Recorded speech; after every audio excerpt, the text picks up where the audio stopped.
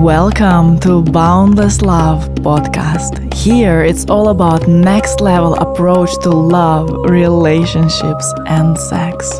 I'm your host, Sofia Sundari. Welcome to episode 3. We are going to talk about how to find God through sex. I'll share about a very powerful spiritual tradition that affirms that this is possible. I will speak about my experience of that. I will speak about specific ways how any person and any couple can achieve that. This episode is also sponsored by my online course called Limitless Love. This online course is built specifically for people who want to experience love beyond ordinary, who want to experience sex beyond ordinary, and who really want to be in a relationship as agents of each other's transformation. So you can go ahead and check out this online course. As a listener of my podcast, you're also receiving a special discount. So go ahead and check it out. The link is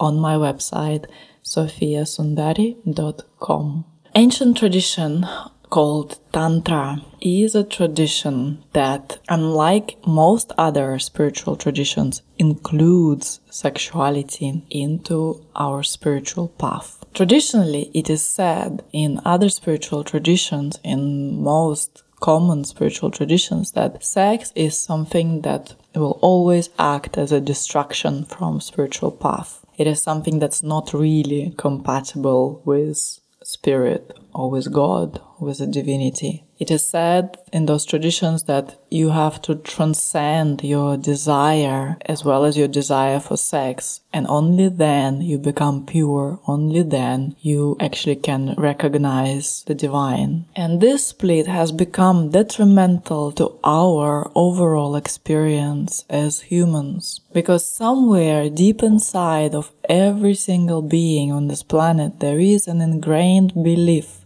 that something in our humanness is preventing us from recognizing our divinity, that something within us is inherently wrong, something is inherently dark, and this darkness just won't allow us to be perfect, won't allow us to recognize ourselves as divine. This has created a lot of confusion, a lot of distortion, a lot of pain, a lot of disconnection. This has created a lot of suffering because sex equals humanity. Without sex, there is no humanity possible. Sex is what created us. Sexual energy is a fundamental energy of our life.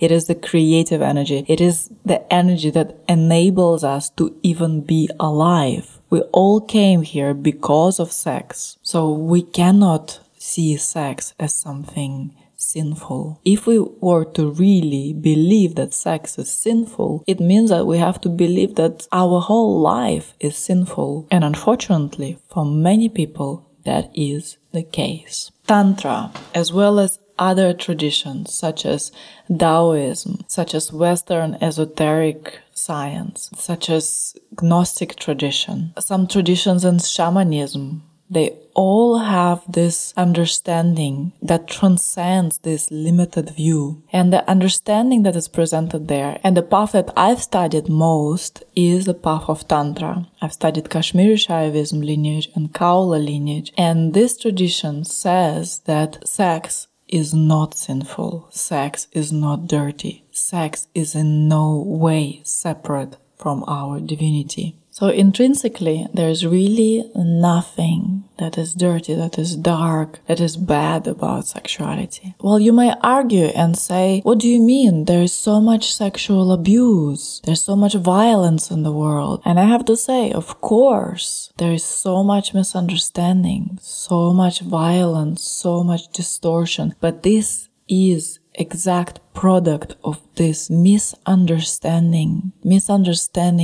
of this split between the sex and the spirit. It is dangerous and it is scary what people do when they really don't understand this. So of course, it's our mind that is not pure. Of course, it is the mind that creates those distortions, but sex itself is pure. It's that energy that creates the most beautiful thing. It's that energy that creates a human life and life as such. So how can we recognize this divinity that is so intrinsic in sex? Do you have to be in a relationship to even experience that? No, you don't have to. Actually, you can by yourself practice a great deal and really tap into tremendous depth through accessing your sexual energy. In fact, I recommend that you access your sexual energy ongoing because it is your resource. It is that source of your pleasure. It is the source of your radiance. It is the source of your fullness. So accessing sexual energy all the time, your sexuality is your portal to your eroticism. And eroticism is just when you feel yourself alive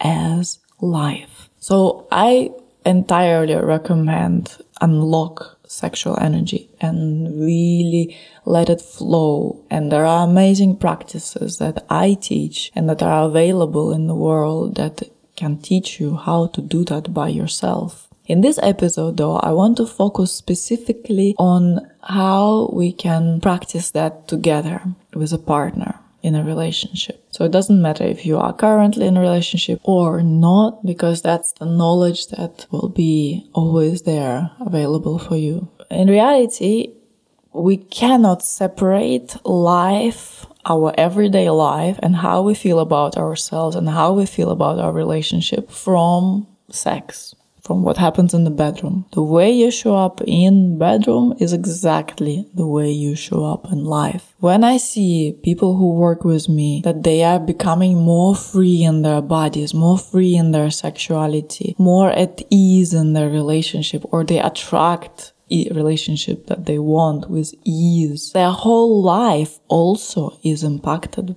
by how they are within their own body, how they feel about their sexuality. Because how you feel about your sexuality determines how you feel about yourself as a human being. At the same time, I also see that when some other clients of mine that get more in tune with their power, that they learn how to be more successful, more daring in their lives, also their energy changes in how they have sex, in whether they even want to have sex, because that also happens, that people suffer from lack of desire for sexuality, and then there's also general apathy in life that can be seen in most cases. In reality, it's not only about sex. Sex is never just about sex. At least the kind of sex that I'm talking about. And I'm talking about conscious sex, sacred sex. All of your life has to be dedicated to revealing truth. Yeah, it's not only that when you close your eyes and sit and meditate that you are tapping into universal consciousness. It's not that when you practice yoga that you are doing your spiritual practice, or that you go to the church, or that you pray, or whatever your spiritual practice may be. That does not end your spiritual practice.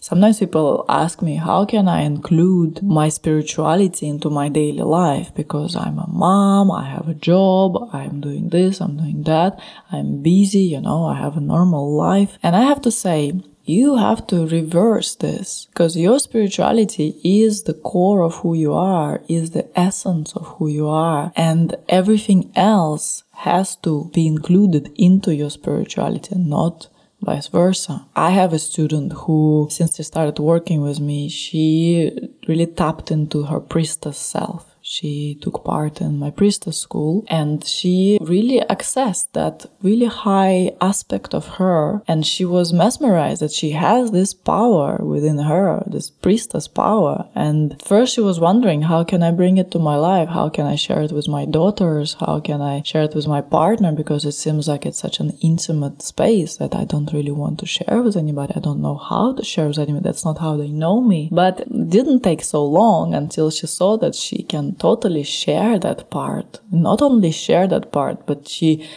it's like all other parts of her get shared from that part.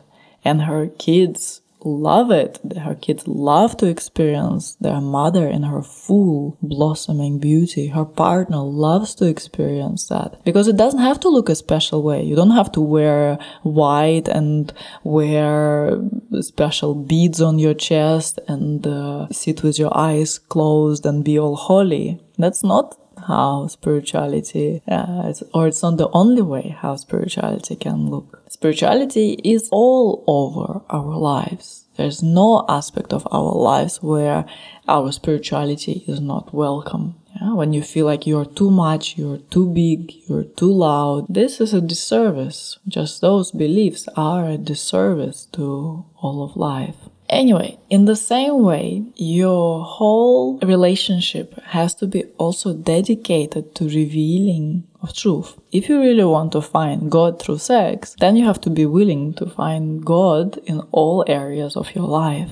First and foremost, for a relationship to go into such depth, there has to be a clear field. So you need to decide what is your relationship dedicated to. What are the values of your relationship? What are the standards of your relationship? What is the dedication of your relationship? I suggest that you even make a ritual around this, be it for your current relationship or even for your future relationship. You can also create a certain ritual for that, for invoking that, for asking for that, for inviting that in. So that's the first step for clarity, that you really have a very clear context. What is that you are doing together? Because it may be many things. It can be so many things. It can be that you are really just wanting to be friends that live together and hang out and maybe sometimes have sex. Maybe that's how you choose it. Other times, maybe you want your relationship to be a real deep, nurturing space where you can really return to. If you want your relationship to be that place that supports your recognition of the ultimate reality, that's a big request. Like, that's a really high level game you want to play. If you're serious about this, you have to stay serious about this. And you have to really eliminate any distractions from your field from that. Your commitment is what makes everything possible. So when you commit to the deepest truth of your heart, and you really bring clarity about that, and you bring that clarity to your relationship, and you bring that clarity to your partner. So you clear out the field, and you decide what serves it most. What serves your recognition of divinity more than anything? What serves truth more than anything? What is really that path of your soul? What kind of relationship will support that? For some people, it will be very clear that it's a very committed, deep relationship with very clear agreements, with very clear boundaries, where you're not sharing your energy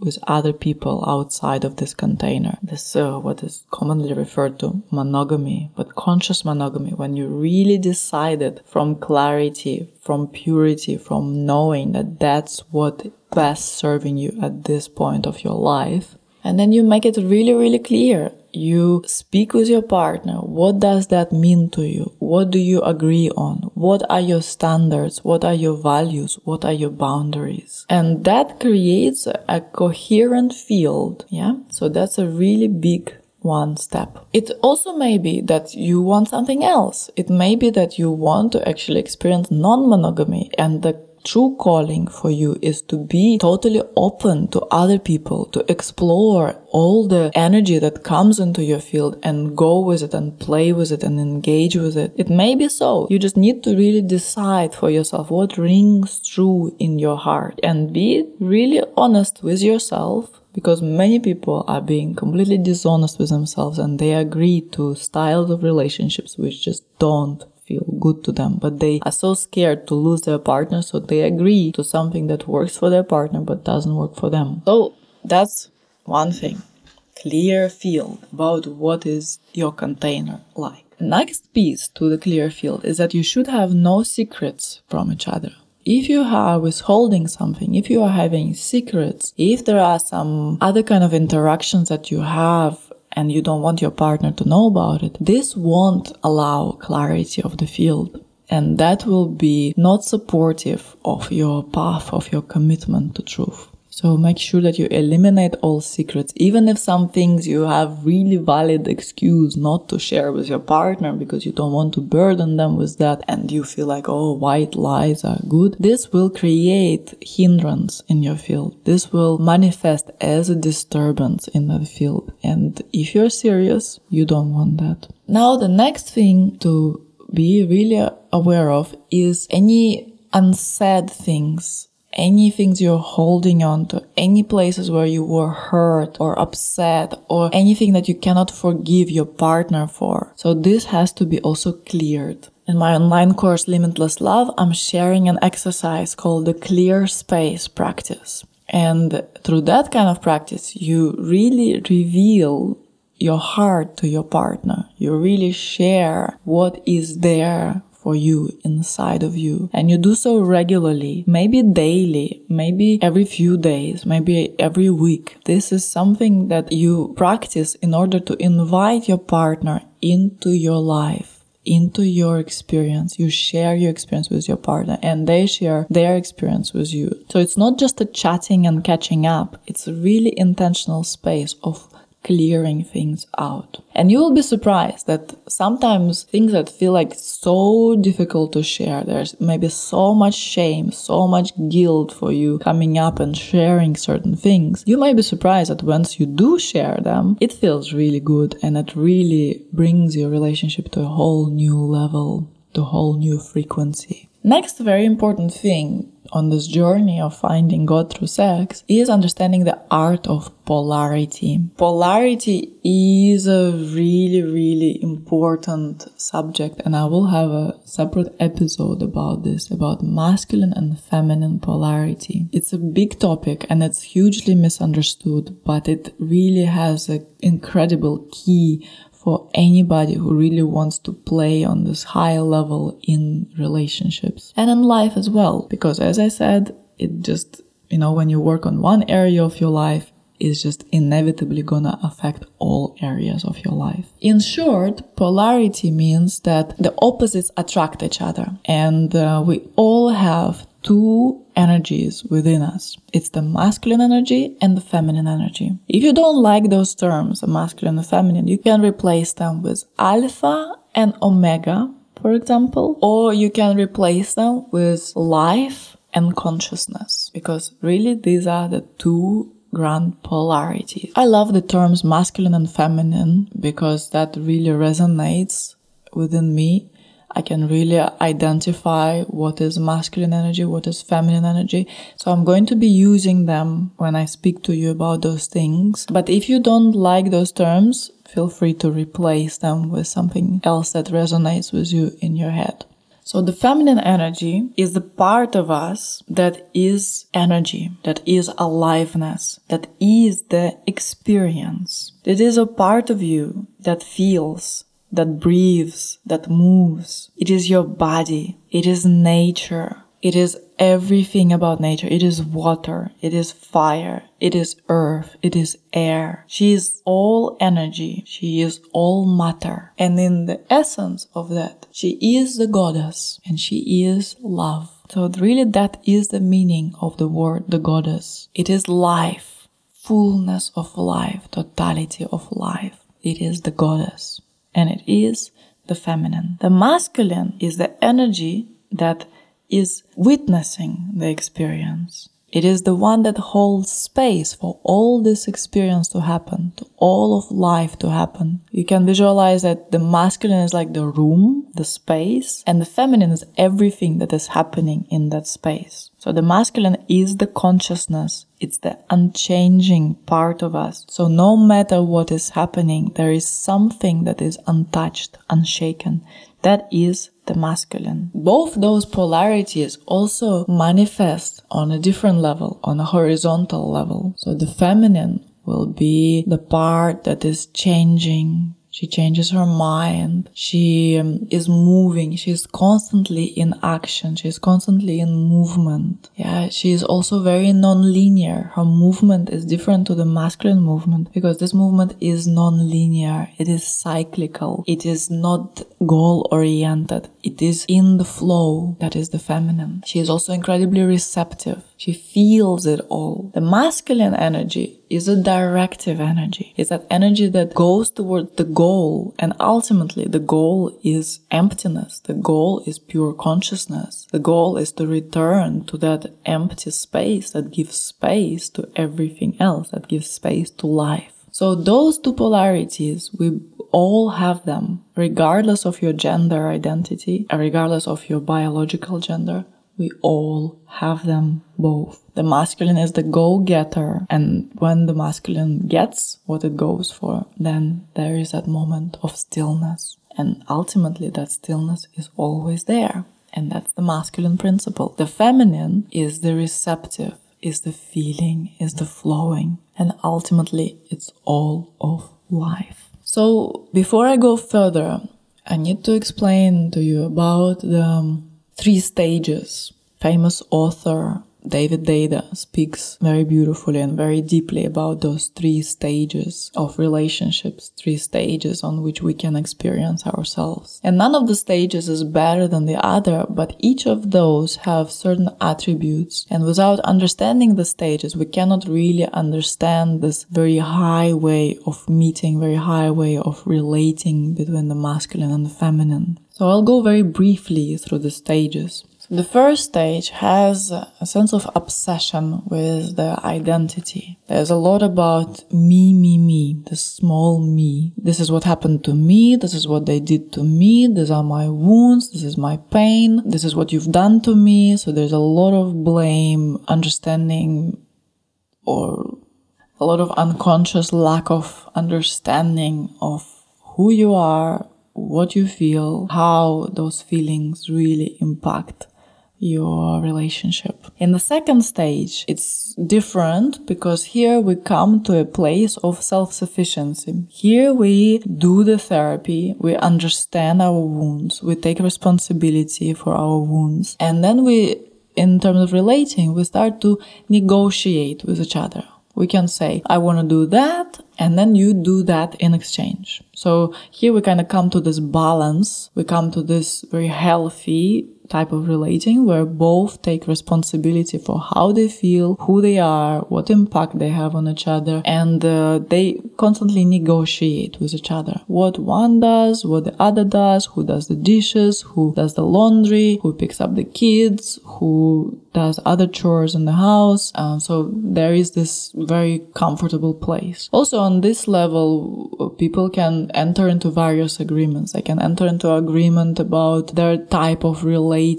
and how to navigate multiple relationships and whose needs require what. That's a second stage. It's a healthy stage. There is a lot of inner awareness. There is a capacity to negotiate the needs and requirements. And then comes the third stage. And in the third stage, you choose to play that highest game. You choose to drop all the concepts and you choose to only do that which serves your freedom and the freedom of all beings on this planet. You choose to only do that which serves love. You choose to only do that which serves truth. And your relationship becomes that kind of relationship that takes you to God. So it's only on that level we can talk about this. And to come to this level, we need to do a lot of healing. We need to do a lot of inner work. There's just no way to come here. You may have sometimes spontaneous big experience of the universal consciousness, even on the first stage, even in the second stage. You can have that anytime. You can have it during dance. You can have it during lovemaking. You can have it during meditation. You can have those spontaneous big experiences of grace. This is what it is. It is grace touching you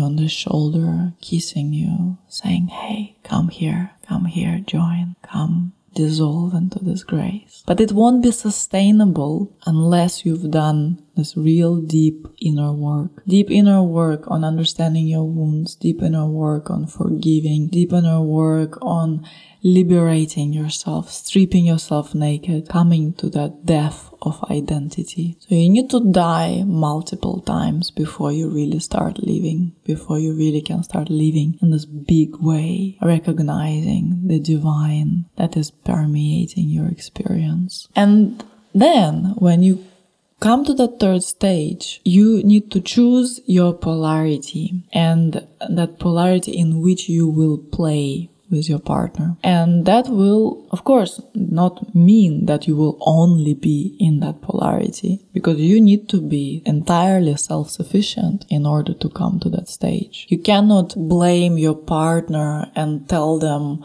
oh, you're not masculine enough for me, oh, you're not feminine enough for me, and expect to have those big states of God realization through your sex and through your relationship. You have to be beyond that blame, beyond those expectations. You have to be in a state of surrender. And at the same time, you can still strategize and you can still bring an intelligent choice to what serves best that revelation, what serves best that path that you choose to walk. And you will need to choose in which place within yourself do you really feel that you reveal the best of yourself. Where is your deepest gift? Is it in your feminine or is it in your masculine? Is it in your capacity to surrender and melt as love? Is it where you are the happiest? Is it really that place that feels like home to you? Maybe it's scary, and it is scary to surrender. But still, there's something deeper than the fear that is just a yearning for that.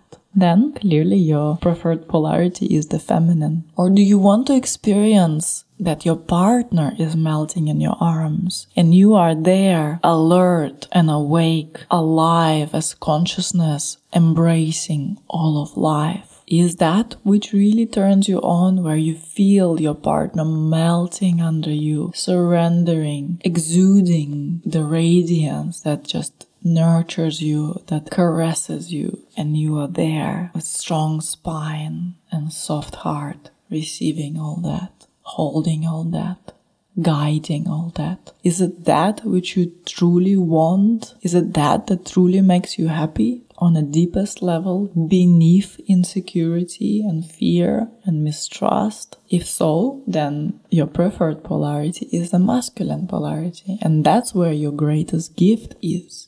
If this is clear, then you choose to cultivate that in your relationship. You choose to cultivate that in your day-to-day life. You prioritize that polarity. At the same time, you don't abandon the other polarity, because if you were to truly just melt in your feminine and completely not have any masculine inside of you, that just wouldn't work that way. In order to actually really melt into your feminine, you need to have a very strong masculine inside of you that allows you to do that. That's the only way. But regardless of how you cultivate it, the way you show up with each other, it's always in your preferred polarity, in that gift polarity. And then the same for the masculine. Yeah. Also, the masculine has to find ways to allow his feminine to be there. Yeah, if it's the man who is choosing to be in the masculine energy, he needs to allow his feminine to also be there and find his nurturing in ways more than one. However, if it's a man who chooses to be in a masculine polarity, he also needs to nurture his feminine in various ways. Yeah, maybe it's by going in nature, maybe it's by expressing his creativity, maybe it's by practicing certain arts like singing or dancing. That will also nurture his feminine. I mean, depends actually on the way he dances, because in the tango, for example, it's a very strong dance which reflects those polarities. The woman is always in her feminine when she's dancing tango, and the man is always in his masculine, fully directed, clear, giving the purpose to that dance. But when he meets her, he chooses to be in his masculine. So when they go out, he chooses to be in his masculine, which means that he knows what time they have to leave, where do they go, what do they have to do, what is awaiting them. He is in charge of that whole experience.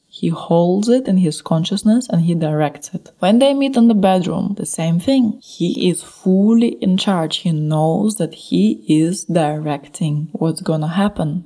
At the same time, he needs to be responsive to her. He needs to be sensitive to her because he realized that she gives the energy and he directs that energy. But he needs to feel her energy in order to direct her in a way that really serves love. It's not that he comes with his own agenda and tells her what to do. No, he is in a communion with her, so he is responsive to her and he offers her that guidance that she is yearning for. And the feminine, she is choosing to be in that feminine in their relating. So she's not gonna tell him what to do. She's not gonna direct him. She's not gonna criticize him. She's not gonna judge him. She's gonna be the energy. She's gonna be life. She's gonna be in her radiance. She's gonna be sharing her beauty, her love, ongoing, moment by moment.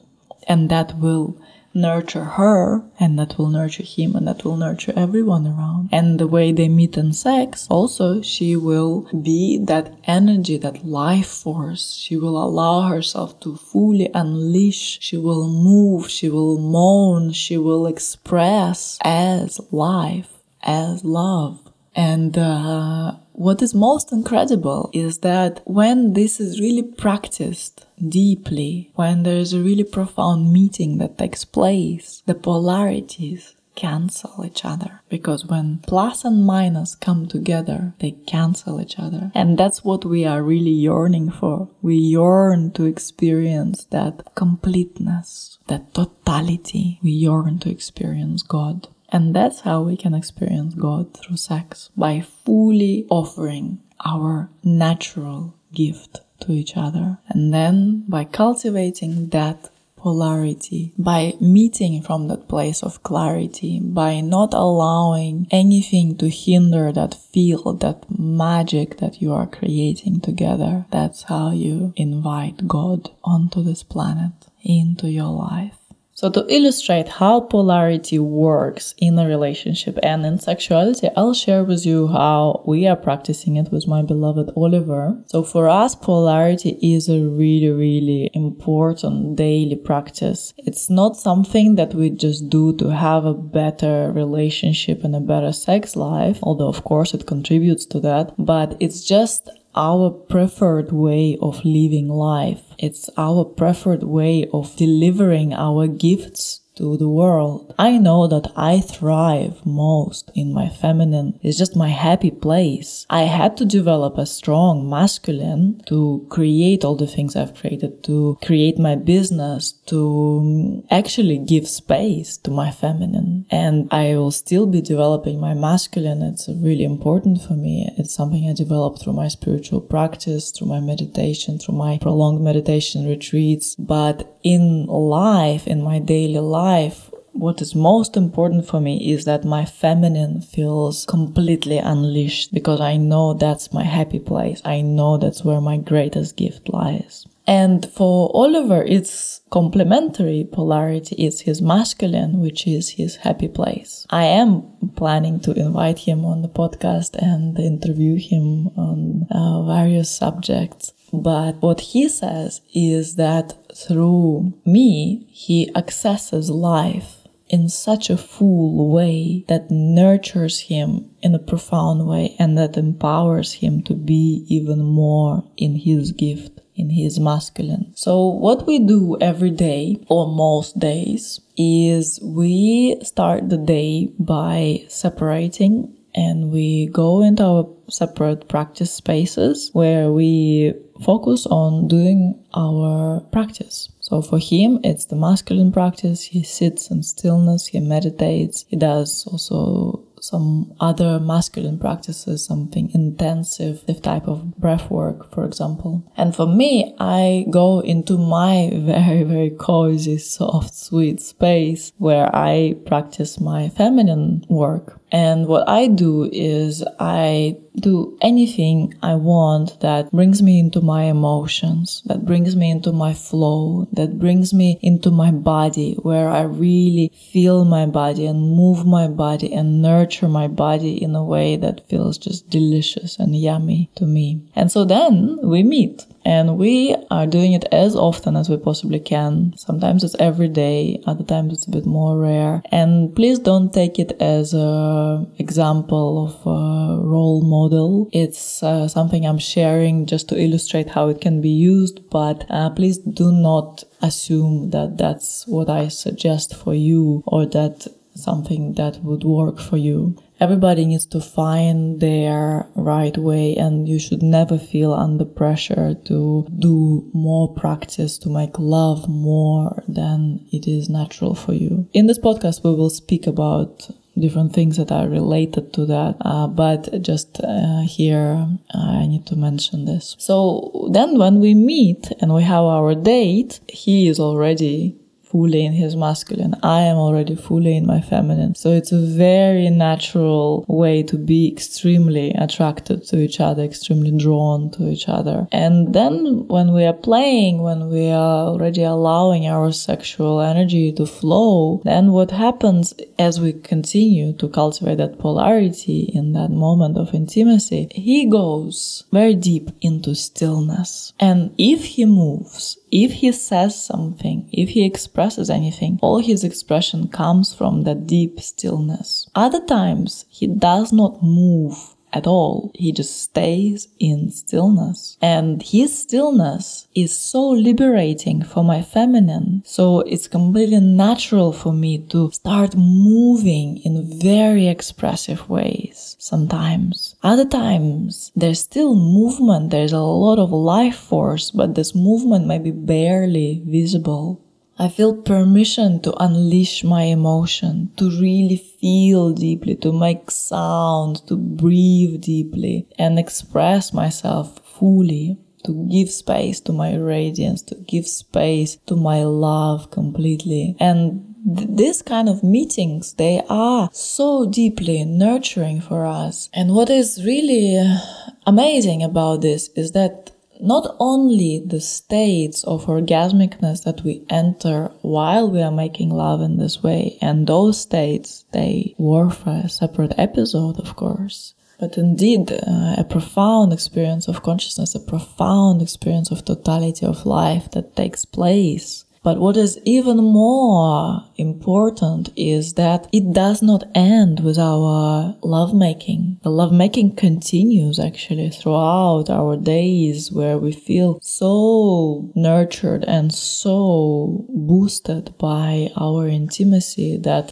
this experience stays in the background no matter what we do throughout the day. So with this, I'm wrapping up. And in this episode, I talked about various traditions that accept sexuality as part of spiritual path. I talked about how to find God through sex, how to create a clear field in your relationship. I talked about the 3 different stages of relationships, of your inner transformation that David Deida particularly talks about. And I talked about the art of polarity in detail. So good luck in your exploration. Good luck in really determining which is your true gift. And I want to say that it's just so beautiful to practice this. It's so beautiful to practice this in an intimate communion with someone that you really love and you really cherish. And what is really amazing about this is that it is so natural. We think that divinity, that spirit is something supernatural, is something that is beyond what is accessible to an average human being. Something that takes so much work, something that takes so much striving, so much hard work. But in fact, it's the most natural thing. It's accessible to all of us. We just have to remove those things that we've put on top of that. And by practicing, that's what we are doing. We are removing those blocks and we are recognizing ourselves as truth. So I hope you loved this episode, and please go ahead and subscribe to this podcast. And I would love it if you would also leave a review. In this way, we can help more people find this knowledge and open up to love beyond what they ever thought was possible. Thank you for being here.